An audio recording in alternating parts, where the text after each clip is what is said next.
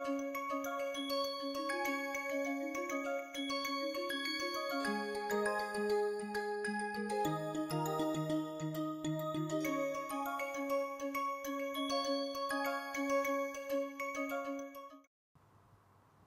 and welcome to today's class.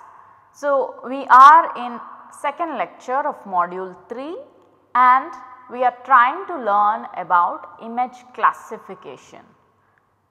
So, in the last lecture we learnt that image classification involves two steps. Number 1 is recognition of real world objects or targets, and number 2 is labeling them, assigning numerical labels to pixels using some decision making process. Now, what exactly is the decision making process we shall see shortly. Also in the previous lecture we learnt that broadly there are two methods available in literature for labeling pixels. One is supervised classification and the second is unsupervised classification. Of course, we shall also learn about fuzzy classification, but for now let us begin our understanding about each classification type. So, the schematic in front of you shows an image data in 4 channels, 4 bands of image, and the ultimate aim is that from a image data, single channel or multi-channel image, we need to classify and then result in a classified image that looks something like this, wherein each pixel is assigned a label according to the feature that it represents. Okay. So, here the features are forest, river, urban area, 3 features. Okay. Now, decision rules are required to be generated using sample pixels. We are going to understand about the first type of classification, that is supervised classification. As the name suggests, some sort of supervision is required, is not it? Supervised classification. So, in supervised classification there is a requirement, there is a necessity to collect training data. Training data is the first and foremost step in supervised classification. So, number 1 is some sort of decision rules are required to generate sample pixels, which means these decision rules are required to be generated from sample pixels. We need to collect training data samples for each class, and as step 2 the pixels are classified using a decision system developed. Now, by training data collection we mean that some sort of prior information needs to be with us, and this information is for understanding about the statistical characteristics of the classes. A priori knowledge regarding the pixels of each feature are necessary, and training data for each class involves assembling statistics which closely describe the spectral response pattern of each land class type, and they can be collected using training polygons or seed pixels. Again, in supervised classification the very first step is you need to collect training data which are representative of each class. Okay. Now, let us try to see what training data collection looks like. Okay. So, here what you see is an image, a false color composite of an image. Let us not worry about what this image is, it has been created using synthetic aperture radar images. But in this image my aim is to collect training data, okay, and I am trying to do this in Snap toolbox using the method of training polygons. So, every time say I want to extract the pixels that correspond to water body, I am going to use the inbuilt tool in this toolbox to create a polygon to extract all the pixels that belong to water body class. Okay. Now, training data must be representative of the class, very important. Training data must be representative of the class, and training data collection using polygons is seen here. Okay. The location of training area in an image is established by viewing windows in an enlarged format on an interactive color display device. Okay. And in the case of training data collection using seed pixels, here we just use the display cursor which is placed within a prospective training area, and a single seed pixel is chosen that is thought to be representative of the surrounding area. Then according to various statistically based criteria, pixels with similar spectral characteristics that are contiguous to the seed pixel are highlighted on the display, and they become the training samples for the training area. So, here you can see that I am continuously trying to draw polygons using the tool available in Snap Toolbox, and by some means I am extracting the pixels of this image corresponding to every class, and I am accordingly naming it as class 1, class 2 and so on. Okay. Every time I am creating a vector data container, and I am trying to use the polygon tools to extract the pixels corresponding to one particular class, and then I am extracting it and then putting it in that particular class, which means I am trying to use the visual system. The eyes and brain are combining to tell me that wherever there is difference in color, it has to mean a different feature. So, what I am trying to do is I am trying to look at the image, and wherever there is a difference, even if slight a difference in color, I am assuming that it is going to represent a different feature. Okay. Here water body is prominent, urban area is prominent. By the way, this image is for the Maharashtra region, Mumbai region. So, there will be some wetlands which is being selected now. So, if you know the area, feature selection becomes easy, training area data collection becomes easy. But please remember that even if you do not know the area, you can zoom into the particular locations of the image and then click, use some tools, say using the polygon training, polygon based tools or seed pixels. You need to select some representative pixels for each class, which means if you know that the satellite image being given to you has 3 classes: urban area, vegetation, water body, then you need to create or you need to extract the training data for these 3 features, these 3 classes, that is urban area, vegetation, water body. Now please remember that bigger the better does not apply to training data, as the representativeness of the sample is very important.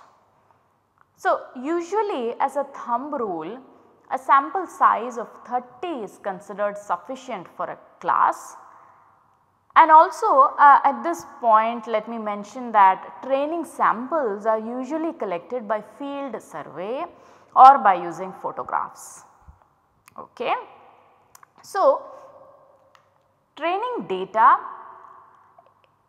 can be collected for all the classes that we want to classify, and training statistics like the mean or median or variance, it should be representative of the class concerned.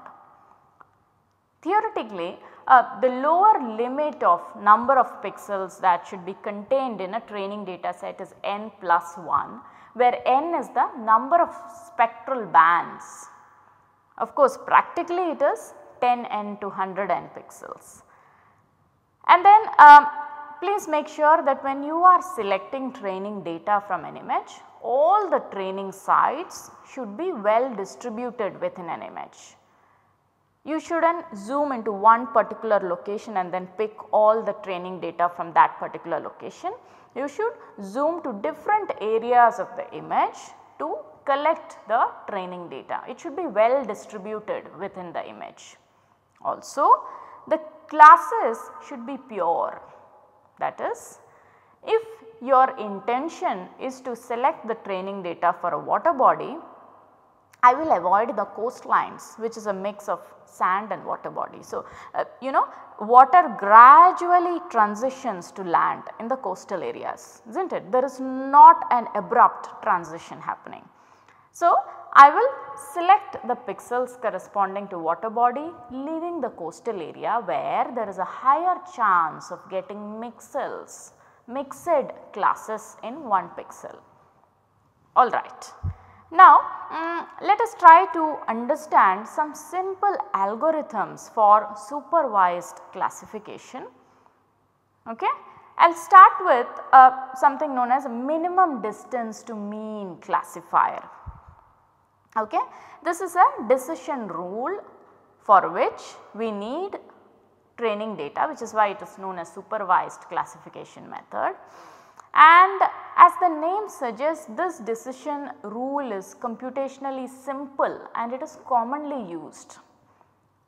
For example, from the training data, the mean vector can be calculated. To perform the minimum distance to mean classification, the program must first calculate the distance to each mean vector from each unknown pixel. And shown here is the computation of Euclidean distance that we have covered earlier when we discussed about the geometrical basis of classification. You know, the computation of Euclidean distance can be performed using the relation in front of you. So, here dn refers to digital numbers or pixel values or backscatter values, it can be anything. C refers to the class. Okay. By class I mean urban area is one class, vegetation is one class, water body is another class. K refers to the band, L refers to the band. Okay. So, every time I pick a pixel value, I am going to find the distance of that pixel value from the mean, okay, mean vectors of each class. Now, we will try to understand this through a numerical, I think that would be better. So, given here are the training data for class 1 and class 2 in 2 bands, band 1 and band 2. So, given here are the training data for class 1 and class 2 in 2 bands. Now, I am going to give the training data and ask you to classify the following pixels into either class 1 or class 2. Okay? The pixel values are given as corresponding to band 1 and band 2. Now, technically this is a low sample, you know, the sample size is less than 30, but just for representation purposes I am going to use this numerical example, okay, just for your understanding. Alright. So, once again, whenever I show you a table like this, think of the example that we discussed when we covered the geometrical basis of classification, wherein there were 2 axes, x axis and y axis, and then you were given 2 pairs of points, okay, and you are representing it as a single dot on the scatter plot. Now, remember that in this example you have multiple values, okay, and then you can use the same example and then plot it on the x and y axis, except that in this case the x and y axis are the bands. Band 1 can be x axis, band 2 can be y axis, and you have multiple pairs of points corresponding to each pixel. Okay. So, to estimate the Euclidean distance, the first step is we need to calculate the mean value, is not it? So, from the question I am calculating the mean of band 1 corresponding to class 1. The value is given something like 9.5. You can do the computations. And similarly, for each band of each class, I am going to compute the mean value. That is the first step, is not it? Remember, my aim is I need to understand whether this belongs to class 1 or class 2. Similarly, each pixel I need to understand whether they belong to class 1 or class 2 from the training data that is being given towards the left side of your screen. Alright. So, once we have estimated the mean value, let us try to use the minimum distance to means classifier. You know, I can consider band 1 and band 2 as I mentioned earlier as x and y axis, and a simple scatter plot will graphically display the training data points, that is the digital numbers of all pixels in the 2D Euclidean space. And to classify each of the new pixels using minimum distance to means classifier, I need to calculate the distance from mean of class 1, class 2 to each of these new pixels, and the pixel will be assigned to the class to which it is closest in distance. Okay. So, which means the mean of class 1, I am going to use the notation mu C1, we have estimated it as 9.5 and 11.3. Similarly, the mean of class 2 we have estimated as 15.3, 5.8, and the first pixel to be classified,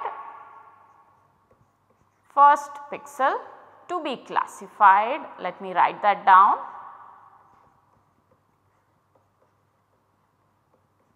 First pixel to be classified is 10, 11, and say I want to estimate whether this first pixel belongs to class 1 or class 2.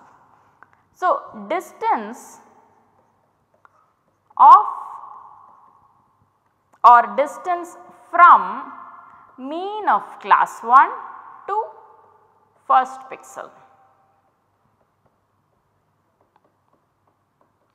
It is going to be root of 9.5 minus 10 square plus 11.3 minus 11 square, is not it? First pixel to be classified and the distance of first pixel from the mean of class 1.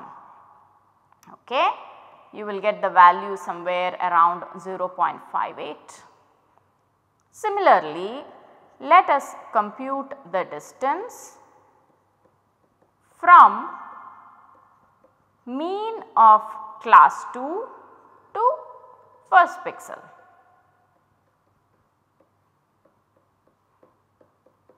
Okay. This time I am going to compute the distance of the first pixel from the mean of class 2, which is going to be root of 15.3 minus 10 square plus 5.8 minus 11 square. The value you are going to get is somewhere around 7.42. Okay. How do we interpret this? We have single pixel, its values in two bands, band 1 and band 2. From the training data you have computed the mean of class 1 and the mean of class 2. The values given are in two bands, band 1 and band 2. And using Euclidean distance measure, you are going to estimate the distance of the first pixel from mean of class 1 and the distance of the same pixel from mean of class 2.